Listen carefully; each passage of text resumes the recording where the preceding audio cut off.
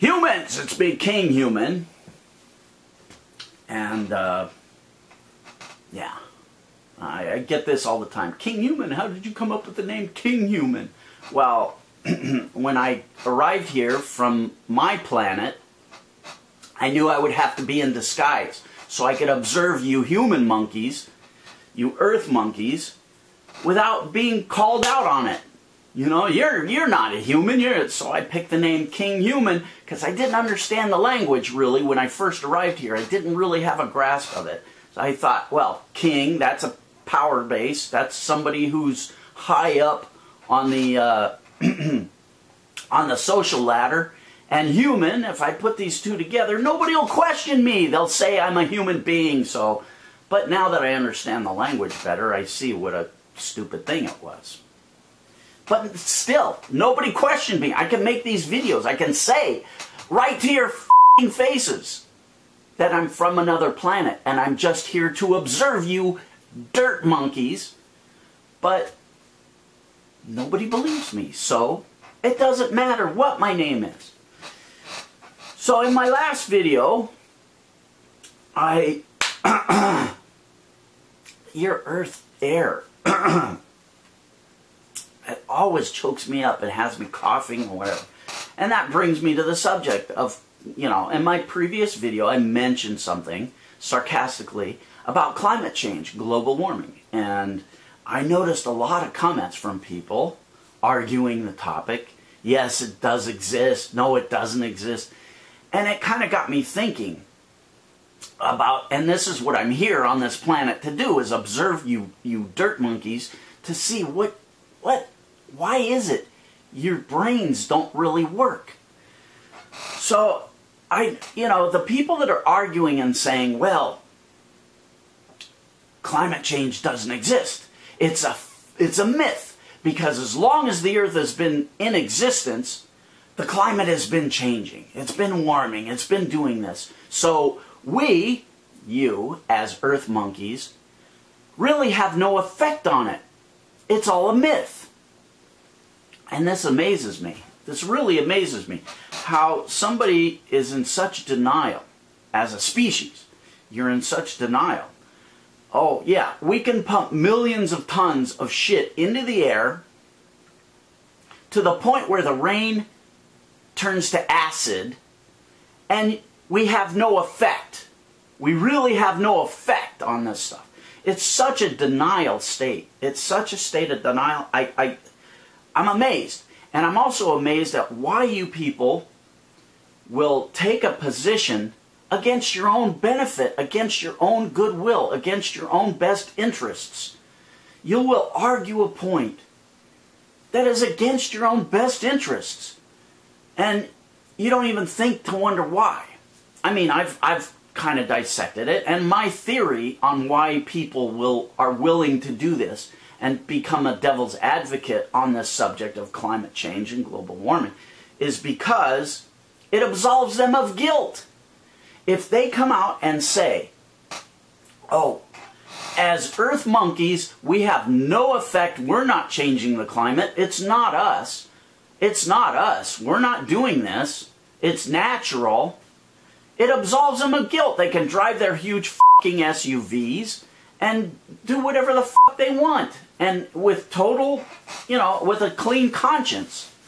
But if they really had to say, oh, hey, you know what, this does matter. It doesn't so much matter for maybe my generation, but future generations are going to have to pay this price, then yeah, you would see an attitude change in those people. If they had to live in the environment that's going to be created in the next 200, 300 years, you'd see them being a little bit more concerned and a little bit more open to the idea that when you pump shitloads of shit into the atmosphere, things change. It does affect things. And the people that say, well, you know, the Earth has been changing, it's always changing, the climates are changing. Well, fuck yeah, everything changes. It's evolution. But it's kind of like the argument of saying, well, there's already a fire in the fireplace, so I threw 10 gallons of gasoline on it, and the house burnt down.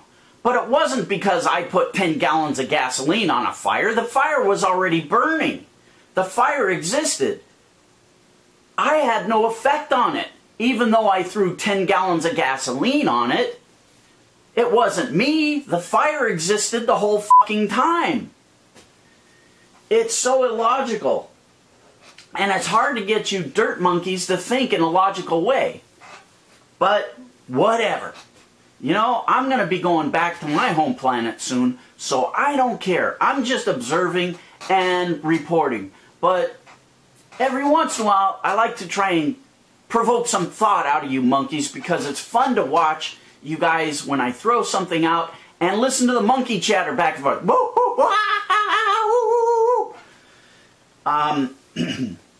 You're the most uneducated and overly entertained people I've seen of all the planets I've been to. And this is evidenced by the fact that you have your major news stories right now. I watched your Earth news.